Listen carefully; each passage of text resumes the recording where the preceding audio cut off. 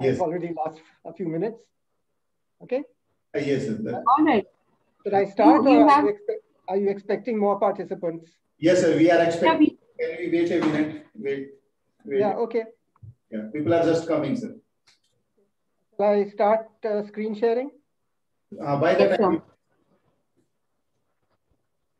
Okay. You can share. Okay.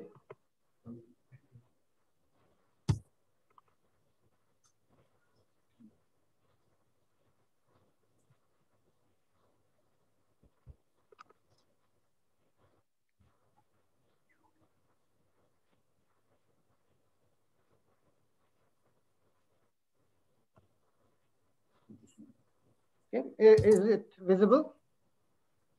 Yes, sir. Okay.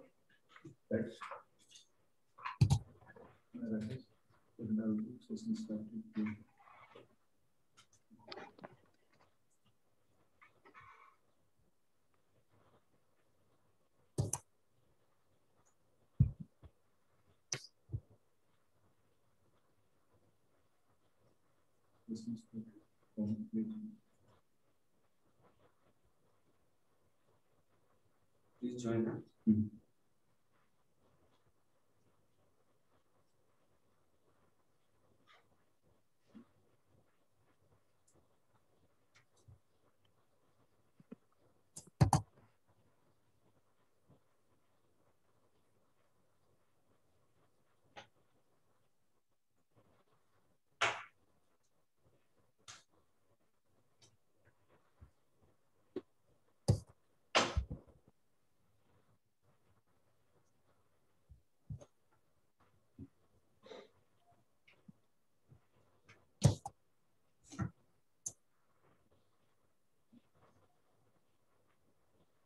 Actually, I think I should start. Otherwise, it's going to be very tight.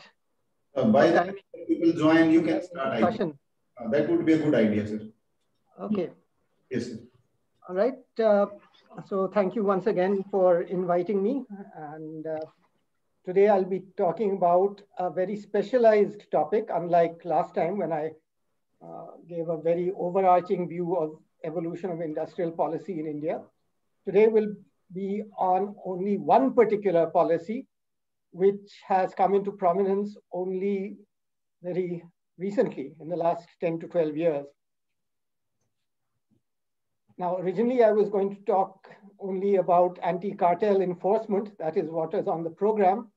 But then I realized that many people are not very familiar with the whole idea of competition policy, of which anti-cartel enforcement is one component. So I thought it is a good idea to begin with a general introduction to competition policy and competition law, and then come to the specialized area of anti-cartel enforcement. So this is really two presentations back to back, packed into one. So that's why I thought I should start. Even if some people join late, that's okay, because I want today's session to be a little more interactive. And so I've posed some questions for the audience. But first, let me give a general definition of antitrust law, which is also called competition law. Antitrust is the term used in the United States. Competition law is used in most other countries, including India and the European Union. There is a third terminology, anti-monopoly law, which is used in China and parts of East Asia. But the coverage of all these laws is substantially the same and is converging over time with several differences, some of which I shall point out in the course of the presentation. So a general definition of antitrust or competition law, or laws, because some countries have more than one competition law. So laws that prohibit or regulate business practices, mergers and acquisitions that prevent or limit competition. So that's why it's called competition law. So the first question therefore arises is why in the United States is this called antitrust? That doesn't seem like a very good name because trust is something we would like to encourage. So why should there be an antitrust law? So would any member of the audience like to venture an answer to this? Why is it called antitrust only in the United States? There's a historical reason for that.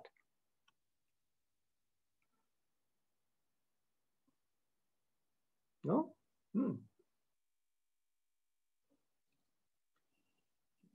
That's the problem nowadays in economics. People don't study history. When I was younger, economic history was an important and respected compulsory component of studying economics. Of course, we didn't study antitrust, but we had a general sense of how different countries evolved in their economies and economic policy. So it is called antitrust in the US because a trust in the US and as in India is an organizational form whereby a small number of individuals, sometimes even just one family, use a trust, a registered trust, which owns controlling stakes in many different nominally independent companies. So those companies may be nominally independent, but they have a common controlling interest in the form of the trustees of the controlling trust. So in India, we know very well the House of Tata, all the individual Tata companies, whichever industry or sector they are functioning in, they are all indirectly owned and controlled by the Tata Trust, of which the Tata family are the major trustees. So also in the late 19th century in the United States, there were many family trusts, the most famous being the Rockefeller family, well-known multimillionaires, who use their trust to own and control the activities of many different industries like steel, oil, railroads, etc., and coordinated their activities. And in the late 19th century, there was a popular revolt against this control by the trusts, and therefore the laws that came to be passed in the US are called antitrust laws. So this trust has nothing to do with the virtue of being trustworthy.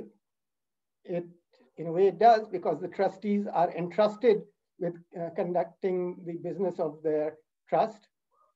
But at that time, it was regarded with a lot of popular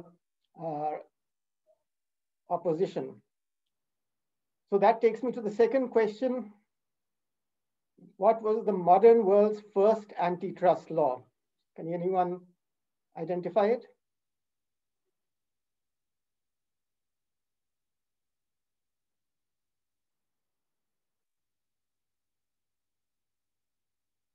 If you don't want to speak up for any reason, you can put it privately in the chat box, and I won't identify it in case it's the wrong answer.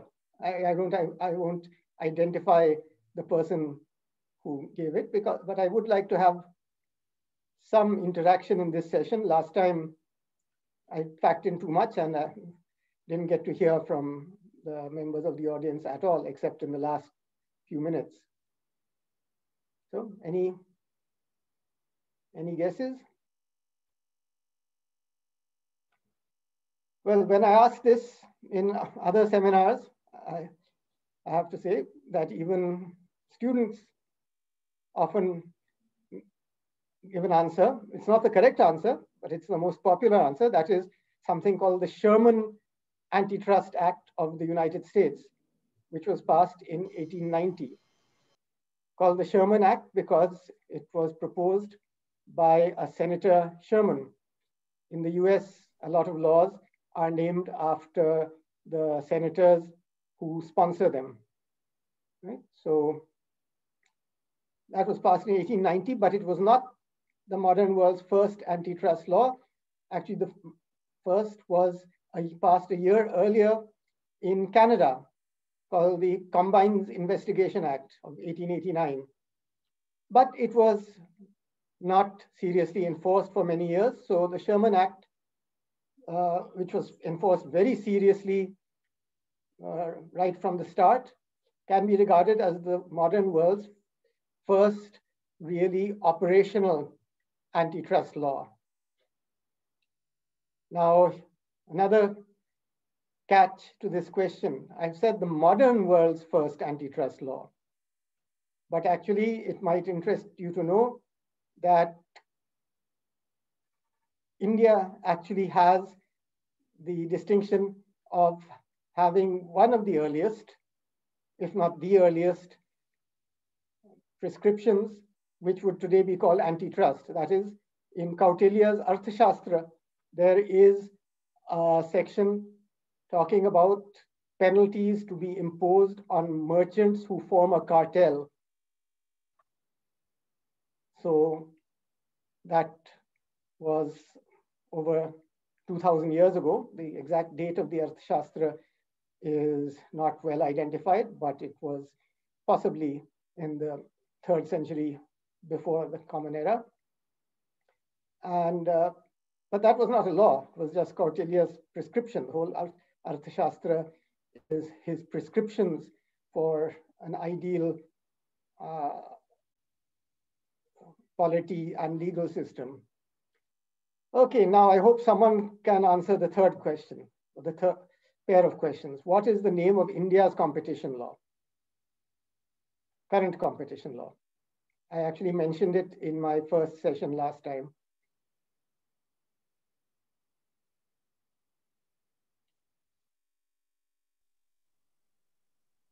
Competition Act 2002. Ah, right. Absolutely right. 2002 competition law. What was the earlier law? Any idea? Most of you are old enough to have Monopolies and around restrictive practices. MRTP Act. MRTP Act, right? Anyone know the full form? Monopoly Restrictive Trade Practices Act. Yes. And then when was that passed?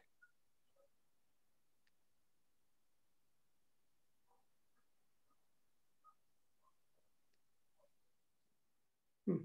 1969, at the height of the so-called socialist tilt of the government, same year as bank nationalization, other nationalizations, and so on, the year before the Patents Act.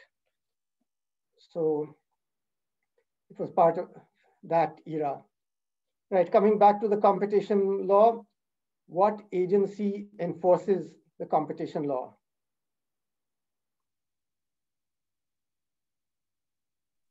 Competition Commission of India. That's right. Competition Commission of India, or CCI. Well, I'm glad I decided to give a general background to competition law because really these are things which at least economics teachers should be familiar with, but it looks like most of you were not familiar or you were reluctant to show your guess, even give guesses. Anyway, so therefore, all the more reason for me to give more of a background on what competition law deals with. Remember, from the general definition, it is a law to prohibit or regulate anti-competitive practices. What are these anti-competitive practices? They fall into two categories. The first is restrictive agreements among firms, that is, agreements that restrict competition. These can be subdivided into horizontal and vertical agreements. Horizontal and vertical in the context of competition law or industrial economics generally means, horizontal means between firms at the same stage of production, that is, firms that compete with each other. And vertical means firms at successive or different stages of production in what is called a supply chain relationship. That is, they provide inputs to each other, or they are retailers or distributors who distribute the products of other firms. So those are successive stages in the supply chain. Now, there can be different kinds of agreements between firms which are placed either horizontally or vertically in relation to each other. The classic horizontal relationship are the cartel agreements, which will be the focus of the second half of today's presentation.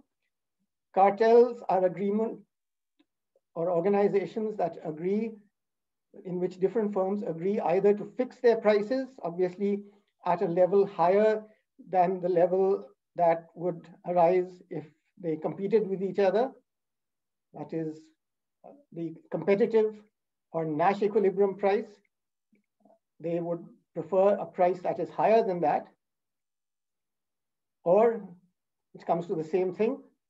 You can either, the cartel members can either fix a minimum price or restrict the quantities so as to bring about a higher price. That is, they all agree not to produce more than agreed amount each. The third is possibility of allocating territories between themselves. That is, each one is given an exclusive territory and the others agree not to compete in those territories.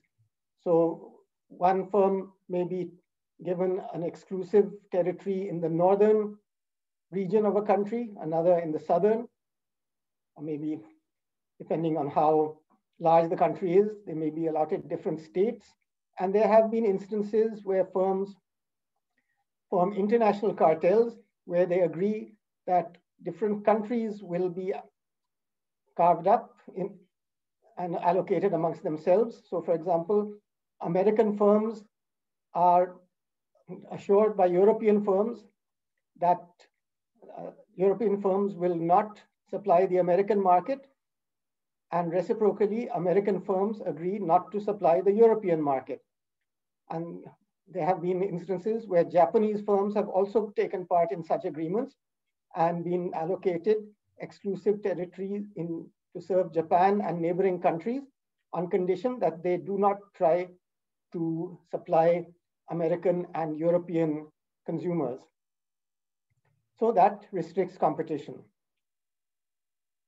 And another kind, which is very common in many countries, but especially in countries with large government sector, with government procurement, is rigging of bids. That is, whenever there's a government tender for procuring any supplies, whether it is stationery or computers or construction contracts or defense purchases, the different sellers meet in advance and agree on the bid or bids they will make, who will be allowed to quote the lowest price, or whether they should all quote the same price so the contract is shared amongst them.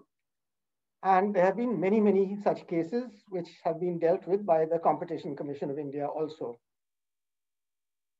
Then coming to vertical restraints, that is agreements between firms at different stages of the supply chain, typically between manufacturers and distributors. This is a bit specialized, so I will just mention them. It will take too long to explain, and I think now I'm getting worried about timing. So these are just some terms that I use. The other category of anti-competitive practices concerns abuse of dominance by a single firm. The first category concerns agreements between firms to restrict competition. The second category is abuse of dominance by a single firm. And the important thing to note is that in the Competition Act and in the competition laws of most countries, large size by itself is not illegal. unlike in the MRTP Act, whose purpose was to restrict the size and growth of firms, it did not really work because we know that was the period when Tatas and Birlas grew at a rapid rate. But it was one of the criticisms, which is why the MRTP Act was first diluted and then repealed and replaced by the Competition Act, which looks not at how large a firm is. It does not discourage growth of a firm. It discourages certain kinds of behavior which are called abuse of dominance.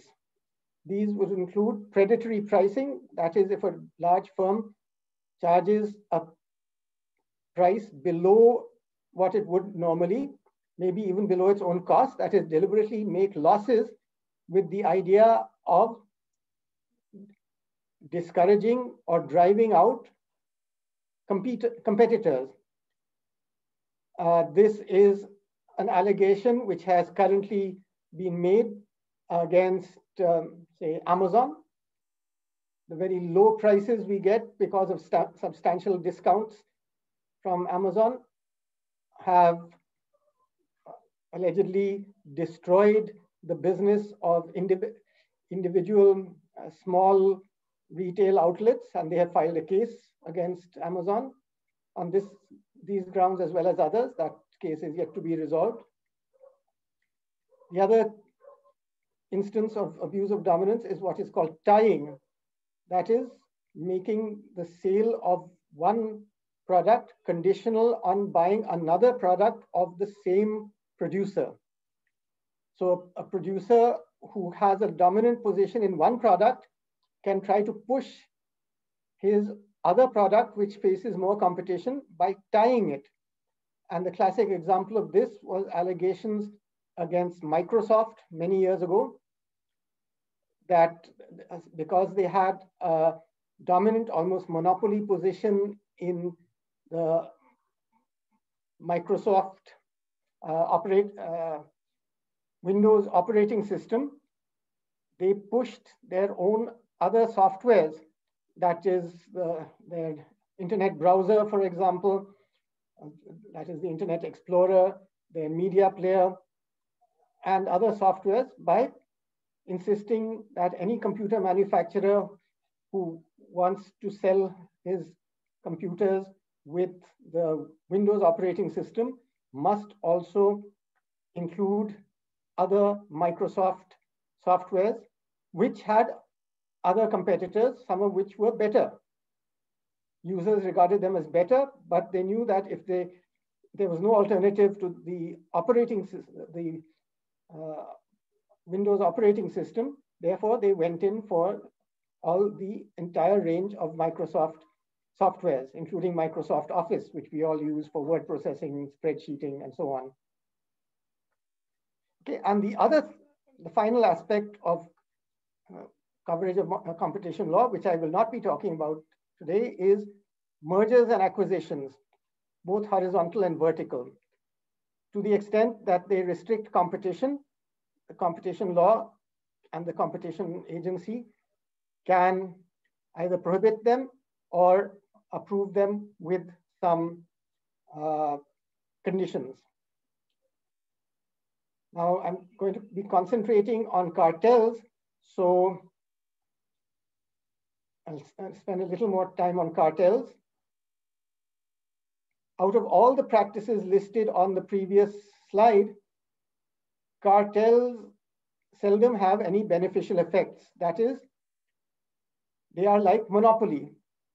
The firms get together, and instead of having competitive pricing or non-cooperative pricing, they establish a higher price, possibly even the monopoly price. And therefore, since we teach our students in first year BA, monopoly carries a deadweight welfare loss. So also cartels, because they try to replicate the monopoly outcome, also inflict a welfare loss. So in all competition laws, or most competition laws, they are treated as illegal per se. That is, as long as there is evidence that the firms attempted to form a cartel, that is held to be illegal, and there is no need to look into positive versus negative effects. We will contrast that in the next slide with the other anti-competitive practices, which may have some positive effects. Cartels are believed to have only negative effects on welfare. And it results in heavy fines on the companies, which is usually in the form of a multiple of the excess profits that they earned during the duration of the cartel to ensure deterrence. And in some countries, they are also treated as a criminal offense. The senior executives can be sent to jail and pay heavy individual fines from their pocket, not just the fines paid by the company out of its revenues, but the individual executives also have to pay fines out of pocket. And in countries like the United States, now Britain also, and Canada, and now Australia, it's a criminal offense. They can be sent to jail, and many of them have been sent to jail.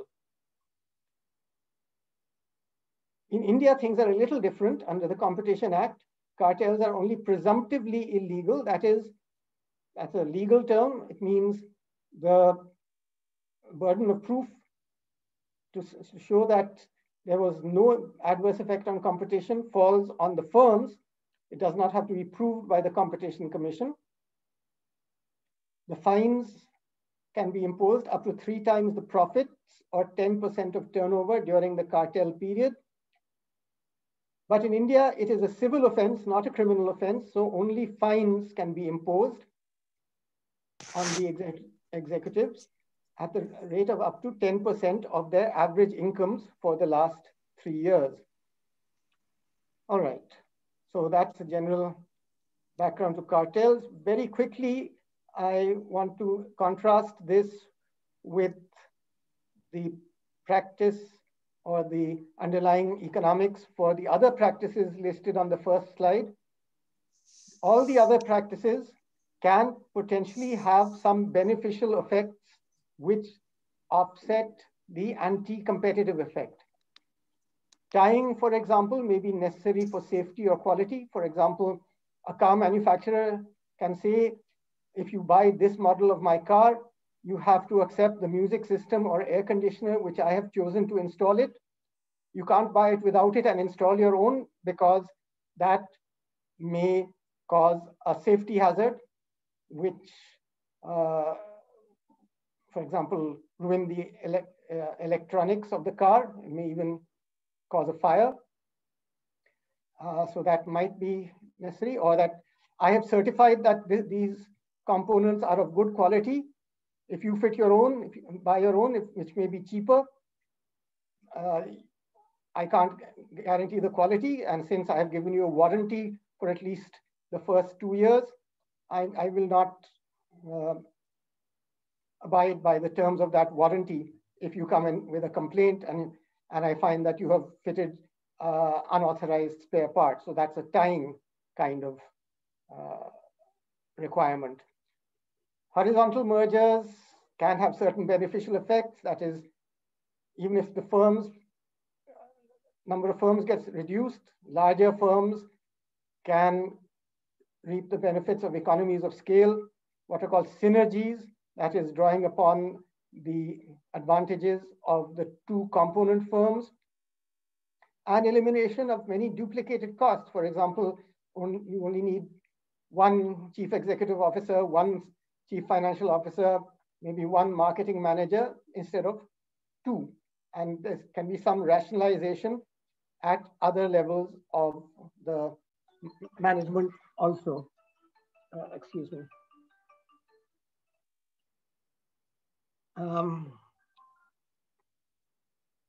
Then vertical mergers, that is mergers between firms at different stages of the supply chain, can eliminate transaction costs. Transaction costs is an important component of industrial economics. Basically means the costs that parties make in arriving at and enforcing a transaction. That is especially with asymmetric information. If you're dealing with a supplier, you can't control the supplier's production process or quality or delivery schedule. Therefore, if you vertically integrate or merge with a supplying firm for some inputs, then it's all under your control. So that eliminates the transaction costs. And it also eliminates what's called double marginalization. Double marginalization simply means at each stage of production, the firms are charging their profit margins. So if there are multiple stages of production or even two, there will be multiple markups, which will raise the price to the consumer more than it would otherwise, and reduce the output even further below the optimal level. Then, since I didn't discuss vertical restrictions in any detail, I won't discuss the various efficiency benefits of vertical restrictions, but it's an important topic in modern industrial organization and antitrust. I have suggested reading at the end for those who want to look into these issues in a little more detail. So let me just skip this. And in fact, I think I'll have to just skip 2 slides. Maybe I'll come back if there's time towards the end. What I want to do is clarify the distinction between competition policy and competition law. Competition law is a subset of competition policy, but there are many, many other policies under competition policy that are different from competition law and not within the scope of competition law. Competition policy includes all other government policies that may affect competition. And here is a list. These are all familiar to you. You can just look through it and see for yourselves how each of these policies restricts competition.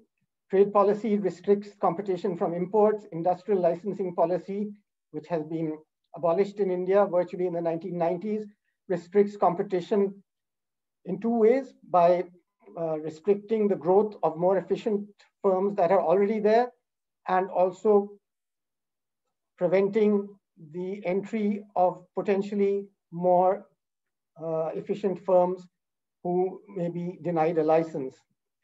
Policy towards FDI restricts competition from foreign direct investment.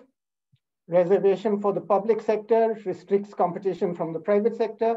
Reservation for small-scale industries, which has also been abandoned now, restricts competition by larger and possibly more efficient firms. Public procurement policy has some restrictions. That is, there's preference for purchases from small-scale units. The most controversial subject today, of course, is public procurement of food grains at a price MSP far above the competitive level. So that is also a restriction on competition, maybe justified from each of these may have its own justification, but from the perspective of competition policy, they do restrict competition. IPR policy restricts competition simply by assigning intellectual property rights like patents to the innovators and prevents others from utilizing that product, that process, or producing or selling that product without a license from the patent holder. So as I said, these policies are sovereign decisions of the government, and they cannot be, even if they restrict competition, they cannot be challenged under competition law, but the Competition Commission is given advocacy powers. That is, it can advise the government that you should think about the anti-competitive effects of some policy or the other. And the CCI has done so very quietly and sparingly on much smaller policy issues. These are very big issues. I don't think CCI would dare to challenge the government on the procurement policy. And anyway, the government itself has significantly liberalized the first three and is going for a much greater privatization of the public sector. So it does not need to be advised by the CCI. But there are some smaller, less well-known policies where the CCI does recommend a rethink by the government. Okay, so I'm almost at the halfway mark. So it's high time to get to the second part, which was supposed to be the main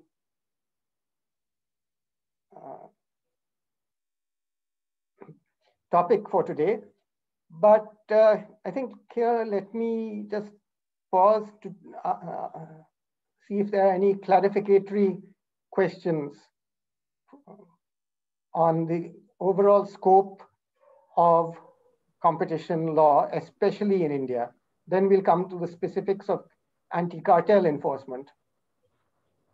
Any questions?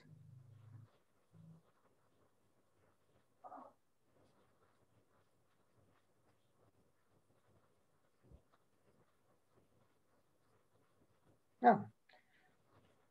Okay, so everything is crystal clear, or people are not interested. That is the, I suppose, advantage or disadvantage of having a purely online class or refresher course. The audience can quietly go to sleep or even leave their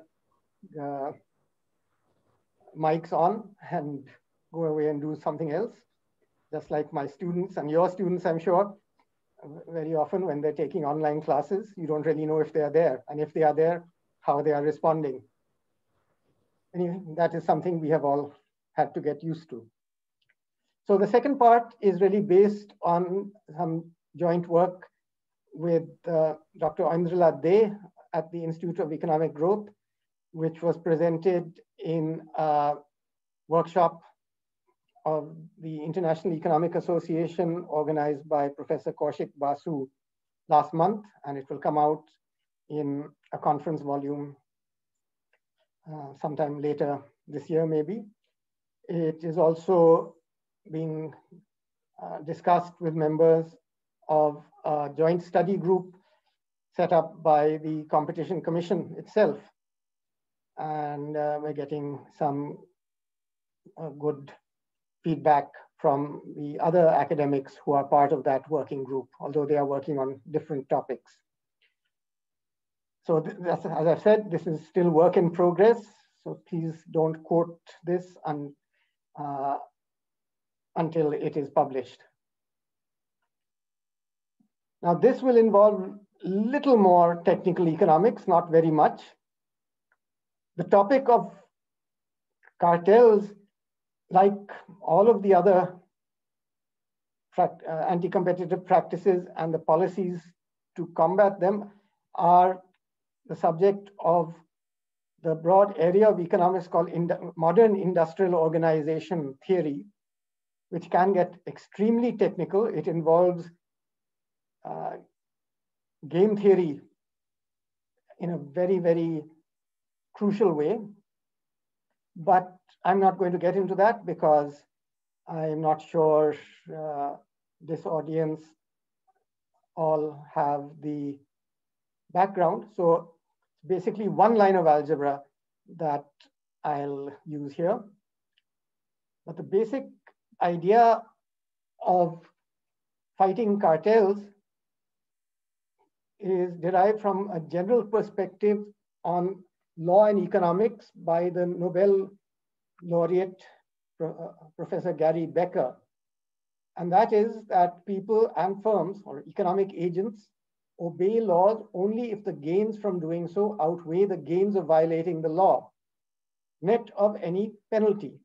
So it's like a cost-benefit exercise. It's a purely economic, hard-headed, cold-blooded calculation, whether to break the law or not. It's not because of people's values or the way they were brought up or what their parents taught them or what their schools taught them or what people will think of them. It's purely the monetary gains of obeying the law versus the costs of, or the gains of violating the law net of any penalty. In application to cartels, the early contributions, this is all work of the 1960s and 70s by two people called Landis and Posner separately. And this is a very easy formula. That is, a firm's profit from normal competition, which I've called pi n. If we were doing this technically using game theory, the n would stand for the Nash equilibrium profit, which is the benchmark for oligopolistic firms competing non-cooperatively against each other. So that is what would happen if they obeyed the law and did not form a cartel. They would each get pi n. And they will obey the law if that pi n exceeds its profit from participating in the cartel. So that is the cartel profit pi c for each firm minus the expected fine. Expected fine is the amount of the fine F times the probability of having to pay it, which is denoted by P. So this is the simple formula over here. All right. So to deter cartels, we must have, just turn this inequality around, we must have this being satisfied. That is, if you want to deter cartels, you want to reverse this inequality and then you solve it for F. So then I've put that expression again on top here. First important point to note is that since the probability of a firm, of a cartel actually being detected and successfully prosecuted is always going to be less than 1, because cartels are conducted in secret. The competition authorities may not get to know of it. Even if they get to know of it, they may not get the evidence to successfully prove it in a court. So the probability of imposing the penalty F is going to be less than 1. So if P is less than 1, then the fine F must be a multiple of the gains from colluding, pi c minus pi n.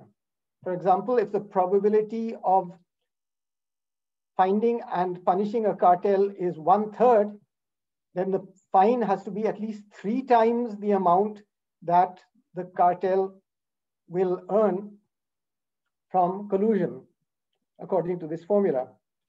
And this is the logic between penalties in the US or EU, which are based on a multiple of the excess profits, pi c minus pi n, from the cartel, what is called overcharges relative to the prices they would have charged in a but-for or counterfactual situation without a cartel. That is the pi n. That is, if they did not have a cartel, how much profits would they make? That would be pi n, the normal or Nash equilibrium profits. And then in EU and US, they have specified different so-called aggravating and mitigating factors. Aggravating factors means things like the firm that was what's called the ringleader of the cartel can be hit with a higher fine than this formula. Or a mitigating factor could be a firm that cooperates with the competition authorities can get a reduced fine. So that's the principle behind how penalties are imposed. That is the monetary penalty on the cartelizing firms, apart from the penalty on the individual managers. So this formula also tells us that deterrence is possible with smaller fines if the probability of detection and punishment is higher. That's pretty obvious. If the probability of detection and punishment is higher, that is P is higher, then this inequality can be satisfied with a lower F. Conversely, if the probability is low, say the competition authority does not have the resources or staff to successfully detect cartels, then it will need a higher penalty to deter them. Deterrence is also possible with smaller fines if there are many firms in the cartel, because then the pi C of each firm will be smaller, because the maximum total profits that a cartel can make will be the profits that a monopolist could have made. So if you have many firms trying to share the monopoly profit, the share of each of them, the pi C, will be smaller, and therefore, once again, the fine or penalty can be lower. Then the next really requires some understanding of basic cartel theory. The idea is that since in a cartel, each firm can benefit by cheating on the others. That is, they all agreed to charge a high price, but a firm that cheats, or in game theoretic terms, deviates from the cartel price, can grab a larger share of the market and make a larger profit, which means there is a tendency for cartels to break down, or this is what's called the internal instability of cartels. If you are familiar with the most basic game in game theory, the prisoner's dilemma, it is similar to that. Both prisoners would be better off if they did not confess to their crime, but each one, under the payoff structure of the prisoner's dilemma, each one has an incentive to confess behind the back of his partner. And since both of them have an incentive to confess, they will both confess, and they will both end up with the worst outcome, that is the longest prison sentence. So also here, each firm has an incentive to cheat on the agreed on cartel price or quantity or territorial allocation. But if they all do that, if they all follow their individual rational self-interest, then the cartel will collapse. In game theory, the way this is modeled, because cartels do exist, so then why does this not cause all cartels to break down? It is modeled in the form of what's called a repeated game over a long time horizon. That is, the cartel members know that if they are patient enough, that is, they refrain from cheating on each other, then over a long enough period of time, they will make substantially more profits than any of them could get by cheating in the very first period and then causing the collapse of the cartel. It can be proved under what conditions this is an equilibrium of a repeated game. It's actually what's called a subgame perfect Nash equilibrium of a repeated game. It's basically when the benefits from collusion are high enough and the discount factor is low enough. That is, firms value future profits do not discount future profits very substantially. And Another way in which the cartel may be discouraged is if the authorities introduce a leniency program, that is a program which encourages firms to cheat and report that they were part of a cartel. So the firm that reports it may get lenient treatment from the authorities, sometimes even a full waiver, which is called an amnesty. It will not have to pay any fine, and the heavy fines will be imposed on those that did not report to the authorities, but got convicted based on the evidence provided by the reporting firm. And then, in many countries, the fine is not the only monetary disincentive. The fine goes to the government. But in many countries, begin with in the United States, but increasingly now in Europe, and it's in principle available in India also, there is provision for private follow-on claims for damages payable to the buyers who have been hurt by the cartel. That is, buyers who had to pay a higher price when they bought goods or services from the cartel members. After the cartel is penalized by the competition authorities, private parties, whether firms or households, can claim private damages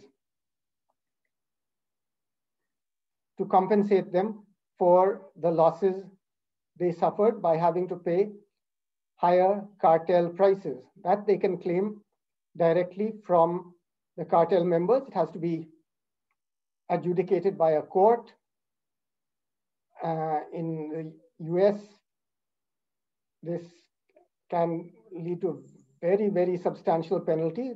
They have a principle of what's called treble damages.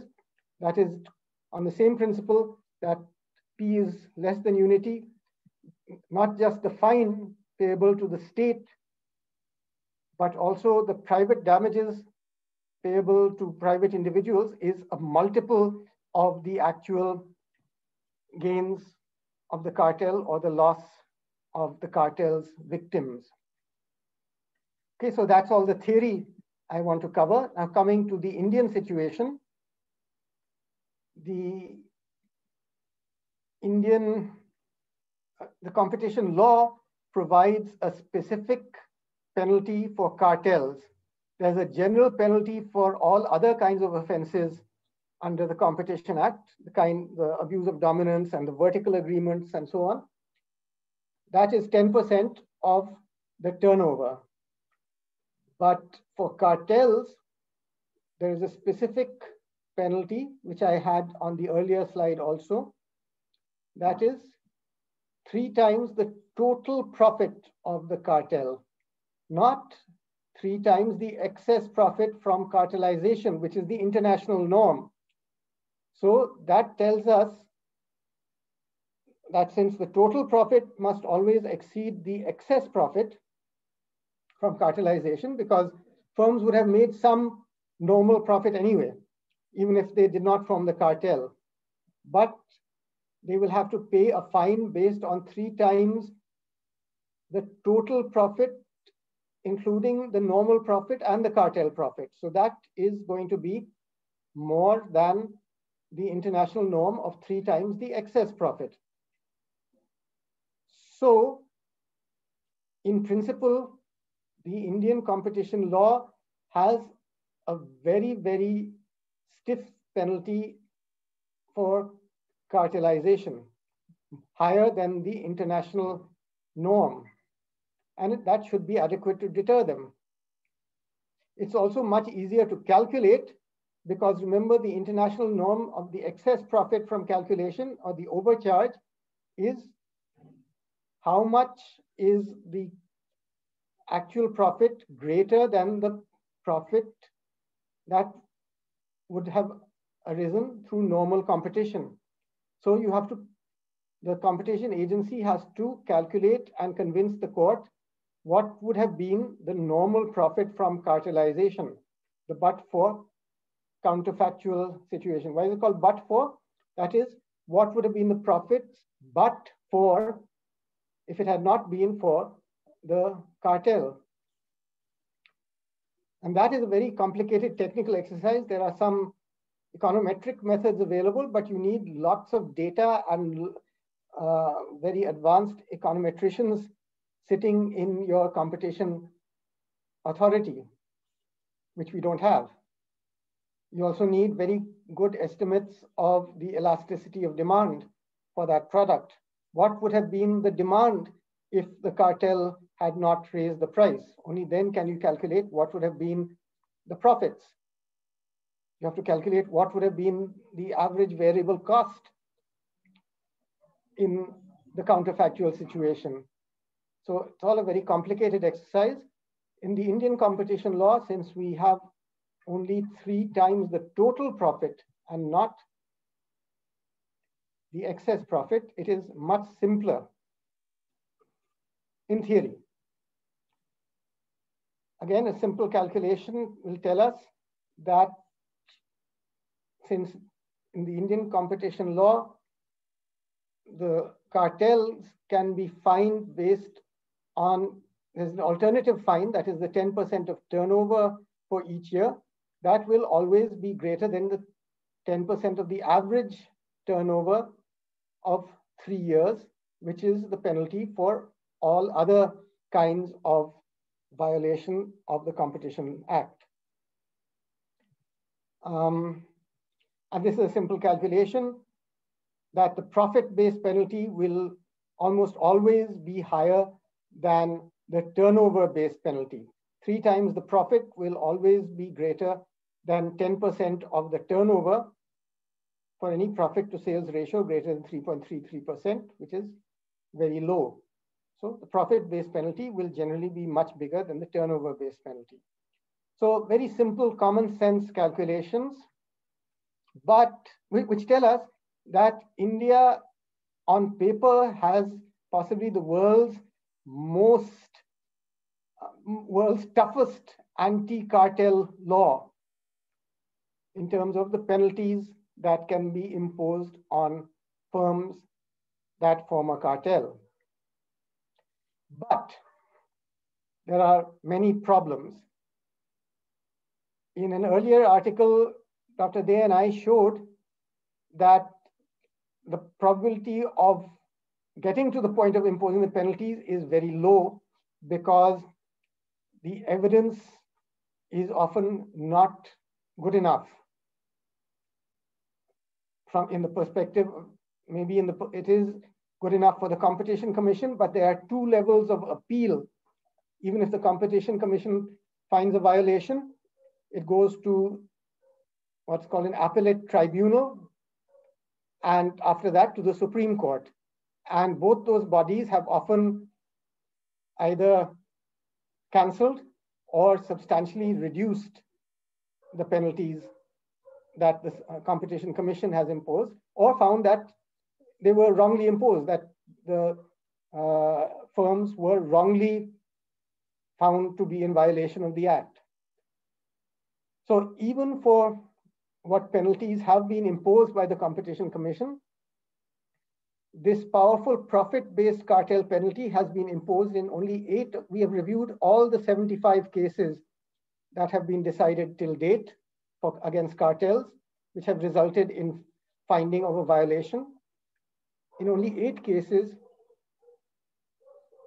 has the very strong cartel, profit-based cartel penalty been used. In most cases, it has been not been applied at the possible maximum rate of 3 times the profit, but anything between half to double the profit. So the Commission itself has been quite generous. It has not used the full draconian penalizing powers which it was given under the Act. So in only 8 out of the 75 cases has the profit-based penalty been used, that too at a lower rate than what is permissible. So out of the remaining 67 cases, most of the penalties have used the turnover base. Remember, the alternative fine formula for calculating the fine is 10% of turnover. For that, the maximum fine is 10%, but the Commission, in its wisdom, has applied rates as low as 0.3%, or 2%, or 1% in some cases. And they have applied it according to the general formula of average of 3 years turnover rather than the cartel formula applicable to each year's turnover. Okay, so on that, using that formula also, the Commission has been fairly lenient. Another reason why the penalties have been diluted is that many of the cases have involved what are called trade associations. That is, organizations of firms. The biggest trade associations which we are familiar with are the chambers of commerce, FICCI, ASSOCHAM, and so on. But for individual sectors, there are sectoral trade associations, and many cases have involved distribution of pharmaceuticals, for which there are regional associations of chemists and drug wholesalers, and for film distribution, for which there are regional associations of film distributors. And they have banded together and imposed conditions on the supplying firms. In the pharma cases, the pharmaceutical manufacturing firms. In the film distribution cases, the film studios and production houses and producers. All these associations have insisted on minimum rates of commission, not allowing free distribution. They say you can distribute only through our member chemists and film distributors, which of course restricts competition. Now, the Competition Commission has fined many of them, but it has fined the associations based on their turnover, and the turnover of an association comes only from its membership fees and advertising revenue, which is a very small fraction of its members' profits. So the members may have earned cartel profits, but the penalty was imposed only on the association whose turnover has no necessary relationship to the cartel profits of the association members, right? And we have also identified some cases of what's called recidivism. Recidivism is a legal term, means repeat offenses. In many cases, the same association was caught engaging in the same practices again after being penalized. And even then, because the penalty was subject to the legal maximum of 10% of a very small base, it was obviously not a sufficient deterrent. I'll skip this issue of relevant turnover because we're running out of time.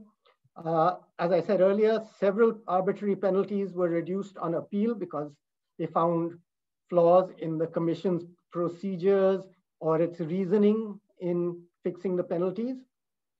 And the net result has been that less than 1% of the total penalties imposed by the CCI have actually been recovered. That is, actually been paid to the CCI. So despite a very strong law on paper, the actual deterrent effect of these penalties is probably quite weak. Okay, there's a third reason why the penalties have been diluted by the CCI itself. The CCI itself has refrained from imposing penalties in many cases, even when it has said these firms did have an anti-competitive agreement. So we have tabulated some of the reasons given. Once again, I won't get into the details. Different reasons were given for different cases. And so out of the 75 cases in which a violation was found, in 16, no penalty was imposed. In 8, only the profit-based penalty was imposed, and only in the remaining, the turnover-based penalty was imposed. That is the result of our study, which we have also presented to the CCI.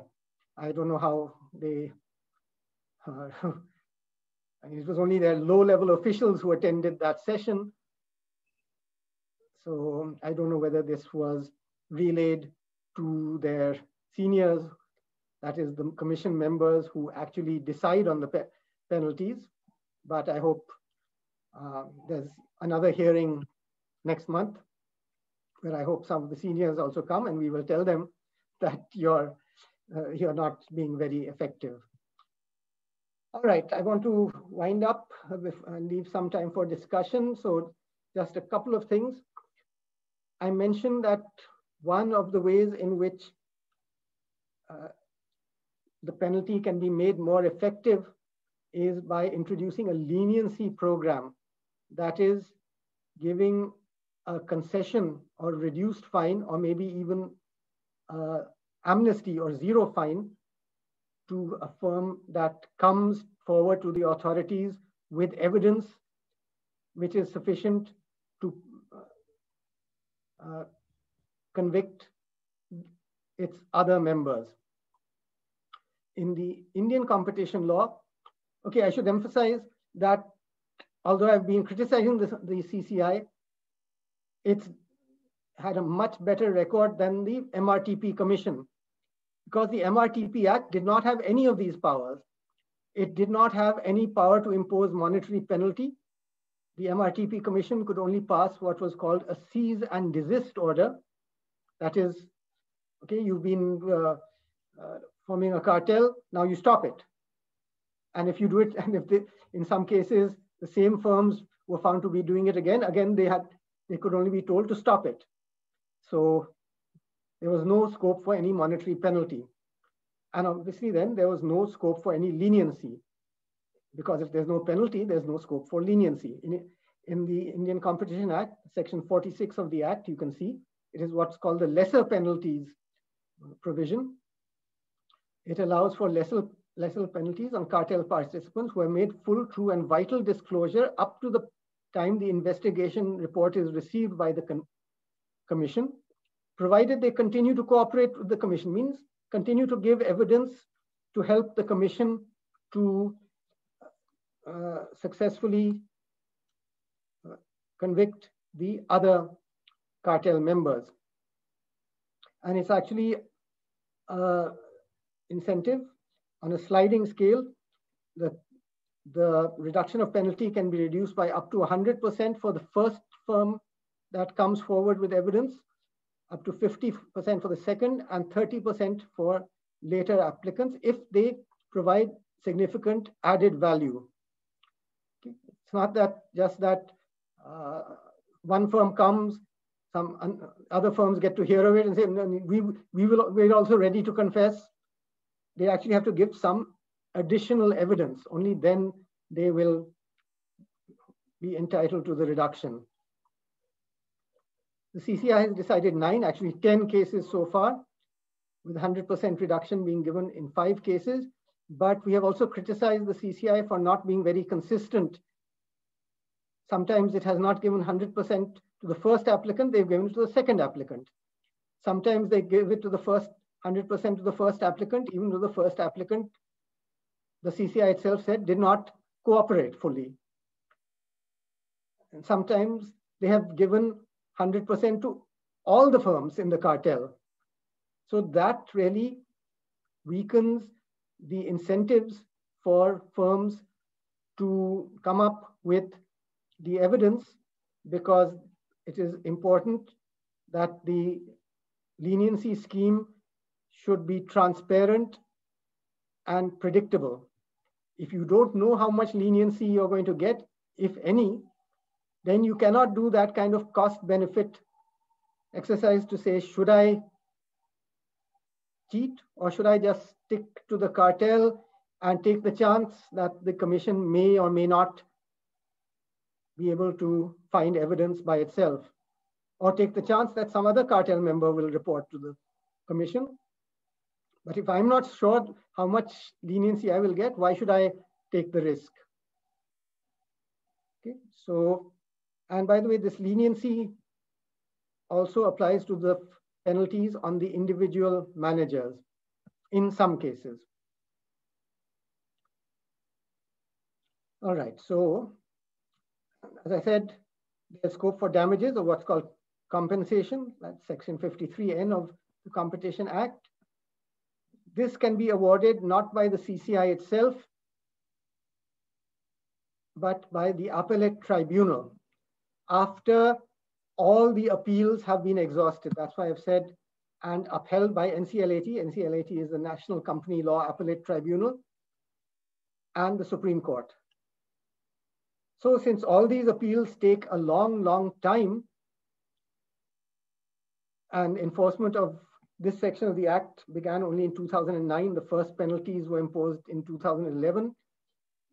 The appeals process is not yet complete in most cases, and only one case so far has been awarded in principle damages, although the exact amount and formula for computing those damages has not yet been laid down. All right, and that is the end. As I said, I'm going to leave time for some discussion and questions, but for those interested, there's some recommended readings here. The first three are by myself, in some cases, well, the last one is with Dr. Dey. These are the more accessible ones for Indian readers. EPW, everyone should have access to. New Oxford Companion to Economics, many of you have seen. It's prescribed as part of Delhi University syllabus. I have written more recent articles on anti-cartel enforcement in India, but those are in international journals, which very few libraries, even Delhi University, does not subscribe to.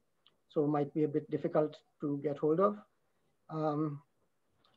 For those who are more interested in the theory of optimal deterrence or the theories underlying modern industrial organization, the best introductory textbook is this one by Luis Cabral,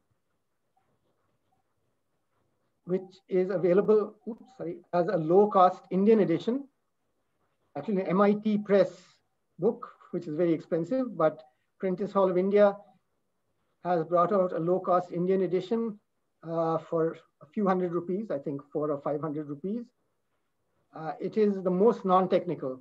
As I said, this body of theory uses game theory systematically, but Cabral does most of it without too much game theory, mainly with numerical examples and lots of real-world cases. Of course, all from Europe and US. My articles deal with a lot of Indian cases. When our joint current paper with Dr. Dey comes out, it will be in, I think, a Routledge India public book, edited by Kaushik Basu. It should be reasonably accessible in India, so you can see it there. All right, so with that, let me stop with the presentation here and open the floor for any questions. So Rama, how do you want to do this? Sir, I would urge the participants to raise hands or unmute themselves. we have allowed them to unmute themselves. So kindly pose your questions directly to sir. We have 10 minutes or so. Ask a question. Surely? Good afternoon, sir. I'm Rekha Sharma. I just want to ask one question. Sure. That is just a curiosity. Since you have done such a detailed, survey of these cartels and presented that, it is which sector or which industries which generally have cartel in India, primarily? Well, what we know is only the cartels that have been successfully prosecuted by the Competition Commission. The most prominent case was the cement companies, which were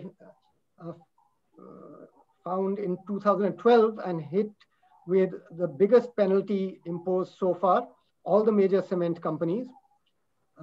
That is still in appeal before the Supreme Court 9 years later. Then, as I said, the film distributors, the pharma distributors, lots of smaller sectors like trucking and transport operators and so on. You can just look at the website of the Competition Commission. It's quite a good website. It's very transparent. You look under orders. Judgments are technically called orders in Indian legal terminology. Look under orders, and all their judgments are given there. The search facility is not very good, unfortunately. Or you can read some of my articles. We discuss in great detail which sectors were very frequently involved in cartelization. I was just thinking the penalty which the CCI imposes should also be related to the nature of the commodity that you are dealing with. So pharmaceuticals, probably it's a life-saving concept. Entertainment is something different. So if the purpose of the commodity which you are producing is different, probably the penalty should be according to that as well. Well, from the law and economics perspective, no, the emotions have no role to play. It's purely a cost-benefit analysis, so it has to be dependent on profits. But the CCI has, in a few cases, said that it is shameful or shocking that firms are making profit based on something so essential as pharmaceuticals. Oh yeah, the other sector or sectors are in government procurement, in particular supplies to the Indian railways. So the railways have been very proactive in complaining about the cartel activities of many of their vendors. And they have been found in several cases, but different components, not the big things which we are familiar with, not the engines and bogies, but small components like brake blocks or something called, the latest case just a few months ago was something called brushless DC fans. I don't know what that is. DC, I presume, is direct current. So it's a small component of the electrical system of an electric locomotive. There's a cartel in that. There was a cartel found in supplying flashlights, torches. So different sectors, but no, in general, the law does not allow a distinction based on necessity or essential or luxury. It's a very hard-headed law. It's left to the judgment of the commission whether within that band of 0 to 10%, it wants to be harsher on commodities that are more essential. Yes. Any other? I saw one pop-up saying, what is normal profit? A normal profit here is not the normal profit we teach in first year BA micro. That is the opportunity cost of capital. What I call normal profit here is, because I didn't know how many people are familiar with the game theory, that N would actually stand for the Nash equilibrium profit. That is, in an oligopoly also, firms would earn greater than normal profit. What we call normal profit. In perfect competition, all firms earn normal profit. In oligopoly, all firms earn more than normal profit. And that is the pi N. That is what would have been the profit if firms did not form the cartel.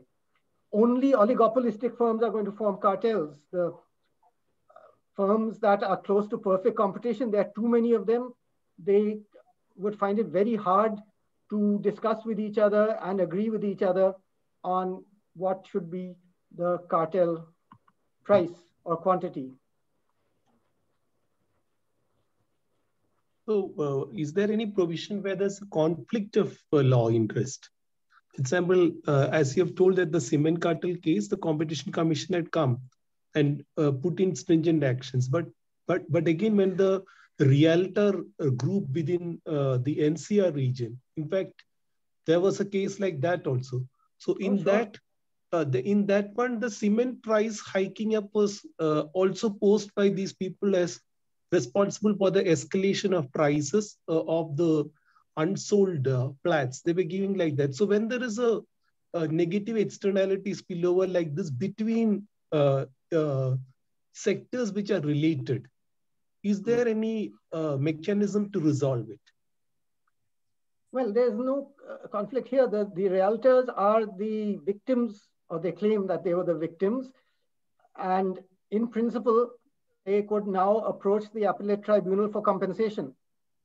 Yeah. Or if they passed on the higher cost of cement to the home buyers, then the home buyers can also claim compensation, but that part of the act is still untested as to who all may claim, how much they may claim, and so on. So there's no conflict of law here. If the realtors were doing something wrong themselves, and many of them have in fact been found guilty of the abuse of dominance clause. DLF in particular has been hit with a huge fine, but that's for something else. That is for imposing unfair terms and conditions on the contracts which they signed with the home buyers. One-sided conditions where if DLF did not deliver the flat, there was a very minor penalty. If the home buyer could not pay the installments, there was a major penalty in terms of paying extra or giving up the allotment. Or the fact that the realtor retained the right to arbitrarily reallocate the flats. So you applied for one particular kind of flat, and what you got allotted could be another one. The contract had no safeguard against that. So that's a different class of malpractice, which can be prosecuted independently, either before the Competition Commission or the consumer courts have been quite proactive on this. That's a different class of laws, or under contract law. So there is a range of options. Now you have this RERA, the Real Estate Regulatory Authority, which has been passed in several states, and an authority has been set up. Again, relatively recent and yet to be tested as to how effective it is. So when there is this NP, this is, sorry, I'm asking another question. When there is this National Pharmaceutical Pricing Authority, the purview of the Pharmaceutical Pricing Authority is over monopolistic tendencies, or all the competition policy, Competition Commission has got a say over the pharma companies? No, they both have a say, but they have different roles and responsibilities. The NPPA fixes ceiling prices on the so-called essential drugs. It is not concerned with the nature of competition prevailing in the pharma sector, whether there's a monopoly or whether it's competitively supplied. The firms cannot charge more than the specified ceiling price. Competition Commission, on the other hand, is charged with looking into the behavior of the industry in terms of those specified competition, anti-competitive activities. So it's a different kind of remedy, you can say. I had to skip that slide where I was talking about difference between antitrust and regulation. Regulation involves things like price ceiling, where something is regarded as essential, even if, or when there is competition is not possible. That is, in some sectors, because of high fixed costs like airports, ports, power, telecom, you cannot have many firms. At most, you will have 2 or 3. In the case of airports, at most 1 in each city so far. So you have to allow a monopolist. But then we have regulatory authorities which can specify the airport's charges, conditions of service, what's called access. They have to give open access to different airlines, to different power distribution companies, and to different telephone networks. Right? Most of us have only one landline provided by our local landline supplier, MTNL in Delhi. But we can receive calls from cell phone companies also. That means because MTNL, like any regulated utility, has to give access to all suppliers. That's a condition of regulation. So also each of these, they cannot say we will carry calls only on our network. That is, Vodafone can call only Vodafone, and Airtel can call only Airtel, and Jio can only call Jio. They have to give access with a certain small charge, which has now been abolished, interconnection charge, so that people can call freely across networks. That is what TRAI has laid down. Okay, I think we are running out of time, Rama, no? Yeah, Dr. Malik, you ask the last question, please, and then we'll wrap up. Sir, he has it.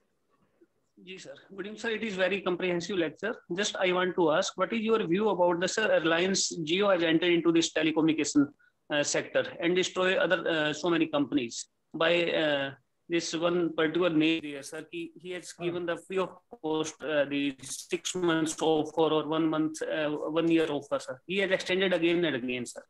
And other companies have filed a case against the Reliance Jio, sir. Your view, sir, please. Well, it's a pending case, so sub judice. The question that has arisen is whether Jio, at the time it was doing this, whether it comes under the definition of a dominant firm, because only a dominant firm is prohibited from doing predatory pricing. Jio is saying I was a new firm. It was my introductory offer. TRAI did not object. It kept giving me extension. And now after I became powerful, I stopped doing it. But meanwhile, the others have been virtually destroyed. But I will say one thing, competition law is meant to protect competition, not competitors. And competition always has losers. So people cannot complain that I am being thrown out of business unless they can show that some unfair means were used by the other firm. Because the very basis of a competitive marketplace is competition on the merits. You might say it's the law of the jungle, survival of the fittest. And so firms that lose in that struggle cannot say that there's been a violation of law unless they can bring it under one of those specific clauses of the law to show that some illegal tactics were being used. Simply losing in competition, it's like losing in a sport. It's part of the game. As long as everyone's playing according to the rules of the game. Otherwise, the referee will give you a yellow card. Okay, I think now we've exceeded time. We probably have another session. Yeah, thank you so much, sir, for your very comprehensive introduction to this phase of industrial policy. And I'm sure many of us would have questions. I myself have some, but I'll engage with you with on another round. And I'll be happy to answer questions from any of the participants. My email was on that last slide. If you didn't catch it, I'm sure Rama can supply it to you. I'll be very happy to do that, definitely. And thank you. Thank you. Thank you very much, sir. Thank you. So, dear participant, should we start the next session straight away, or do you need some 2-3 minutes to rest? I think the next speaker is also The speaker is already there. So, well, maybe a 2-3 minutes break would be appreciated. You know, we can grab at least a glass of water or quickly a washroom break. 2 minutes, I think. Okay. That would be appreciated. Thank you. We will reassemble at 5:10. Okay. Thank you. Thank you very much.